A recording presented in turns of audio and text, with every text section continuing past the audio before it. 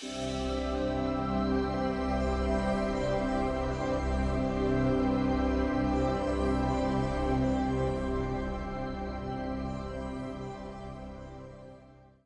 a bonus. It's called the Self-Effacing 9. This is very helpful if you're working with numerical data in columns, like you're doing bookkeeping, you're an accountant, or perhaps you're doing your taxes or your bank reconciliation, and debits and credits have to match up.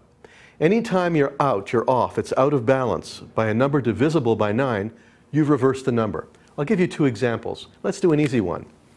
You're adding up 13 and 23 and 12. This adds up to 848.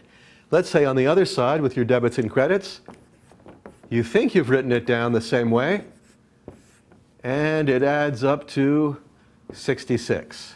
Is that correct? 66. Well, that's not the same, and you wonder, what did I do wrong? Did I leave something out? 16 take away 8 is 8, and that is 18. The difference between the two is 18. If the difference is divisible by 9, as it clearly is, that means you reverse the number. And in this case, here it is. You reverse the 31 and the 13. Anytime you add up columns of information and they have to balance out, if the result is divisible by 9, you've reversed the number. Now let's pick a more difficult one. Sometimes we're just working with 0, 1, 1, 0, 0, 1, 1, 0. But sometimes we're working with more complicated numbers. 2,042, 1,963, and we'll make it easy, 800. This adds up to 5. This adds up to 10. That adds up to 9, 18 I should say. And that would add up to 4. Let's say we write it again over here, 2042. 1963 and 800. 7, 8, 17, 47, 87. Well, they don't seem to match up. What's the difference between the two?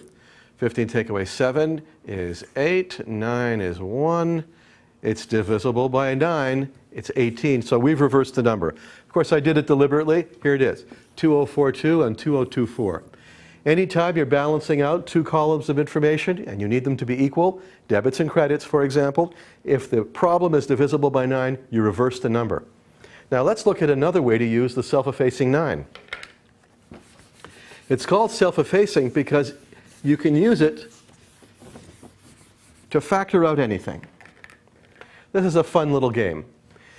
Let's take another column of information. 16, 23, 19, 47.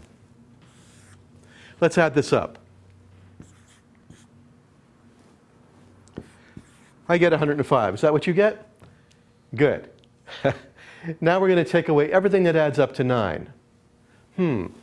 6 and 3 adds up to 9. Let's take away 9 itself. What else have we got?